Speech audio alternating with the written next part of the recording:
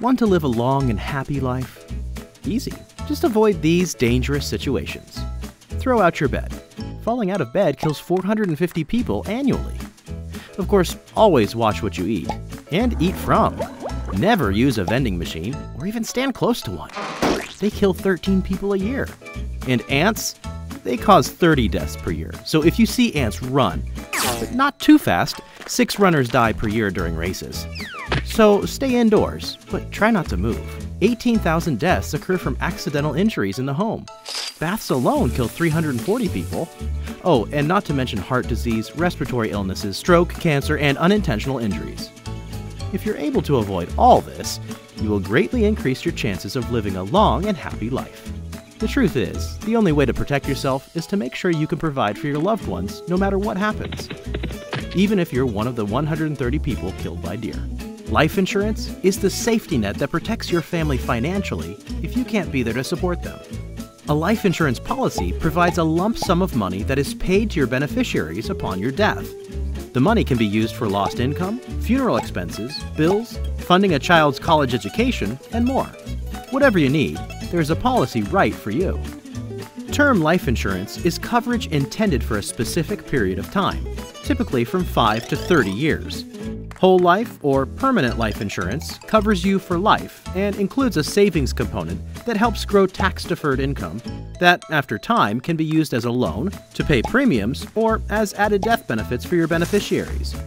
Term and whole life insurance policies require a medical exam, but there are also no medical exam life insurance policies that can be secured in as quickly as 24 hours. Interested in learning more about life insurance and why you should have it? Visit our Learning Center or FAQ page. If you're ready to get started or have questions for our life insurance representatives, fill out the form below for a free life insurance quote today. Then, celebrate your new security by going to the beach. Sharks only kill 5 people a year. Less than all these things.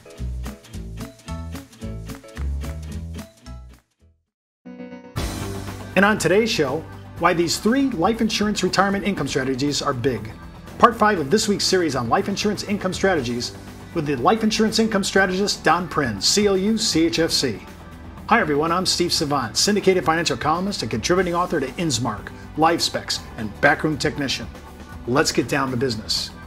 Well, welcome to day 5, Don. Good to see you, Steve. Boy, we're talking, man, we've been doing strategies all this week, and we have 3 big ones for this entire show today. And let's talk about it, because the first one I want to ask you about is Stretch IRA. Now, you would think by now everybody understands this, but why don't you walk us through the basic LED kind of approach to this, because we still have many people that say, Steve, can you show me how to stretch my IRA? Sure. It's really pretty straightforward. With a Stretch IRA, you have the client making their children the beneficiaries of the IRA, and the minimum distributions will continue both from the parents and then continue on with the kids after the parents have died. And it's a way to continue some of that tax deferral benefit of the IRA through to the next generation. Okay, and when we think about this, I've noticed that some qualified plans that use, like annuities as an example, they'll actually let you do joint beneficiaries, right? Where you could have yourself on there and maybe your child. There's another way to stretch qualified plans a little way. You still have to pay tax, but it stretches it out to another generation. That's right. Looking at stretch options and the alternatives that you have for this could be really huge. And this is one of the reasons why we keep bringing it up. It's kind of a neglected area, and especially when you think of human longevity and everybody's life expectancy going out, stretch IRAs are a thing to look at. Yeah, and it's something that if you show that to a client who has a large IRA and they have an interest in passing assets to heirs, it's something that can be perceived very favorably from clients. Now, sometimes it's not the stretch IRA. I really don't need the money, and I am charitably given. Talk a little bit about how can I use that with a charity? Yeah, and one of the big problems with IRAs is that they're great when they're accumulating, but when the money comes out, they're pretty heavy tax. And so if you make the beneficiary of your IRA a charity, then you eliminate that tax issue. And in many cases, by making gifts to an irrevocable life insurance trust, you can replace the asset, the net asset for the heirs, if that's important to you, at a significantly lower cost than the cost of what you would have left, the net amount from the IRA. So in a lot of cases, it doesn't make a lot of sense to leave the IRA to the heirs if you can replace it with an irrevocable life insurance trust and benefit a favored charity. So it's kind of a win-win-win. I like the ability to contribute my qualified plan, IRA, whatever, to a charity of my choice, as long as it's IRS approved. And I want to be able to do that. And then I always want to make sure I can help my beneficiaries out if that's a key issue. Wow, I just gave away this chunk of money to the charity, but now my heirs feel kind of like I forgot them. Now I can do what you suggested, which is create an ILIT, an irrevocable life insurance trust, install a death benefit life insurance policy in there, and I can replace that at death, and that'll go tax-free to my heirs. By the way, that I don't know if that IRA would have went tax-free to my heirs. Yeah, I mean, there certainly would have been income tax whenever the money came out, either for the client or their heirs. And by using an irrevocable life insurance trust, the death benefit is income tax free. So in a lot of cases, you have to look at it and analyze it. But in a lot of cases, it's going to be far better for the client. Now walk us through the basics of a Roth conversion, because everybody's going to talk. And in the second segment, we're going to get to this in much more detail. But walk me through the basics of a Roth conversion. Why are we even looking at this? Yeah, one of the things that we've spent a lot of time analyzing and that there's huge interest in from the advisor community is converting IRAs to Roth IRAs. Obviously, the big negative is whatever money you convert from the IRA to the Roth causes ordinary income tax on that amount. And so you have to do an analysis to see if paying the tax for moving that money from the IRA to the Roth provides enough benefit in the Roth compared to the IRA so that it's something worth doing. Well, let's walk through this, because I think this is a really good map out here and gives me 2 or 3 ideas on why this works. Sure. Here's an example. Aaron and Susan Tyler, they're age 60 and 55. They have $1 million in an IRA. They're in a 45% tax bracket, so a relatively high combined tax bracket. If they move their $1 million in from an IRA to a Roth, it's going to cost a $450,000 income tax liability. So that's a lot. So the question becomes, why do that? That's obviously a big tax bite. And here, as you can see, with the IRA, you're going to have minimum distributions. So you're going to pay out over their life expectancy, or actually to age 99, you're going to pay out $6.4 million. After tax, you'll have about $3.5 million for the client during their retirement years. And the plan will end up with about $2 million. With the Roth, there are no minimum distribution requirements in this client-owned case. And you have a Roth with $21 million out at age 99. So 21 million versus 3.5 plus 2, big difference for the $450,000 of tax you paid. So that's one of the reasons why a lot of people are looking at Roth conversions, because Roths can accumulate and pay out tax-free. Another example of the same thing is where we keep, again, we had $3.5 million from the IRA, the status quo plan. If we took out the same $3.5 million from the Roth, well, instead of $2 million at age 99, we've got almost $11 million in the Roth. So again, same income, but $11 million versus $2 million. Is it worth it to pay $450,000 of tax now to get those benefits? And then one last thing I'll say is that where someone is trying to create a lot of wealth for the next generation, the Roth can be really incredible. You have to study these mathematics, but I promise you they are correct. And if you keep the Roth intact throughout the life expectancy of the client and then throughout the retirement of the heirs, you end up with $3 million with the IRA for the heirs versus $30 million of net after-tax cash flow paid out to the next generation. So Roths, because they can grow for so long on a tax-free basis and all the distributions are tax-free, can be monumental wealth and generational transfer tax devices.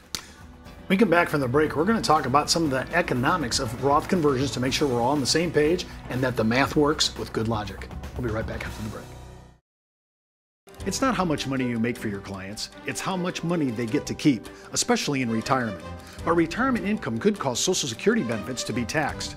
One tax advantage alternative is life insurance designed as a non-modified endowment contract that can generate tax-free income without taxing Social Security benefits. These contracts offer differing funding options depending upon your client's risk tolerance. For more information on how life insurance can be part of your retirement planning, just email me at steve@downtobusiness.tv. Brought to you by Ash Brokerage, the practice enhancement company. Well, welcome back to our second segment. Of course, we're with Don Prin. He's a life insurance income strategist, and we're talking about converting you know, Roth IRAs, and usually when I say converting Roth IRAs and look at the economics, we don't usually get life insurance in that. We're going to show you at the end of the segment, this could be a play and why this has impact for the client. Walk us through this basic case study so we can start to really garnish the economic value of this. Sure, Steve. So here we have Simon and Ann Scott. They're age 55 and 50. They're in a 40% income tax bracket. They've got a $6 million net worth. And we can kind of look at their financial picture here with this sort of client information summary. Here you see they have liquid assets, $1 million in taxable, $1 million in tax exempt bonds, equity assets, $2.5 million, retirement plan assets, $600,000, and so on. So their total estate assets are about $6 million. So what we want to do is look at this situation and see if they just left their IRA alone and didn't convert it to the Roth, where would we be? And let's take a look at that. So, and again, just to summarize, what we're going to show you is keep the IRA. Their long-range net worth is going to be $6.5 million. And let me show you sort of what that looks like. So here's how, again, putting all the assets into our Wealthy and Wise software platform, projecting everything out, here is how their net worth will fare over time, leaving the IRA intact. They'll end up with $6.5 million in net worth over until age 95. Now, so that's sort of option one, the status quo. Option two is where we convert to a Roth. And what we're going to do is we're going to convert it over time, over 8 years. So we're not going to pay all that tax. Like we did in the first segment. That's right. We're not going to hit that tax because we're going to have a higher tax bracket. So as you can see, they have $600,000 in their IRA. We're going to liquidate it over 8 years, $100,000 a year, paying $40,000 a year in tax. And that's all accounted for in our Wealthy and Wise wealth analysis, the projection to the future. And so if we want to look and see the impact of that, let's go here. Okay, so this is option two. As you can see, if we convert the IRA to the Roth over that 8-year period, we end up with a $10 million net worth. And just to kind of compare the IRA versus the Roth conversion, with the IRA, you end up with $6.5 million in net worth. With the Roth conversion, including the tax that you have to pay. Net of the tax. Net of the tax. You end up with $10 million out at age 100. Wow, that's huge, actually, when you think about the spread on that. Yeah, so the question, is it worth paying the tax in this particular example? The answer is clearly yes. And of course, remember, he amortized this. It wasn't a one-time, one lump deposit. You know, we paid tax on that. We actually scheduled this over some time. And bracket bumping is excellent for Roth conversions. Exactly. Now we wanted to know, okay, if we reposition some assets into life insurance, can we make that $10 million net worth go up? And so go ahead and let's look at that. This is the policy that we recommended. It has a $63,000 premium for 10 years. Income distribution starting at age 65, the 11th year, $2 million level death benefit. And so using this policy, we wanted to see the effect on overall net worth for the client. And so we can go to the next one, or I can get it. Okay, so here's option three, which is the Roth conversion and the purchase of the life insurance policy we just reviewed. So here you can see that the net worth grows to $15 million. Because of the efficiency of the tax accumulation and tax-free distributions. And then here you have a comparison. Option one, which was leave the IRA alone. You end up with $6.5 million. Option two, convert the IRA to a Roth. We end up with 10. Option three, convert the IRA to a Roth and purchase the life insurance policy. We end up with $15 million of net worth. Wealth to heirs, a similar comparison. As you can see there, you have $6 million, $10 million, or $15 million. So clearly better for the client, clearly better for the client's family and heirs. And of course, this will make that judgment call for you to say, is the economics of this really worth looking at? And we can always depend on a software system like this to give us the real detail. That's why I liked in our first segment, we paid the tax all in one shot. In this area, we amortized it over about a 9 to 10 year period to see if that was better doing a little bit of bracket bumping. Now, let's do one more thing before we leave the show. Sure. Show me this last one that you're talking about, because this is kind of part of the economics of a Roth conversion as well.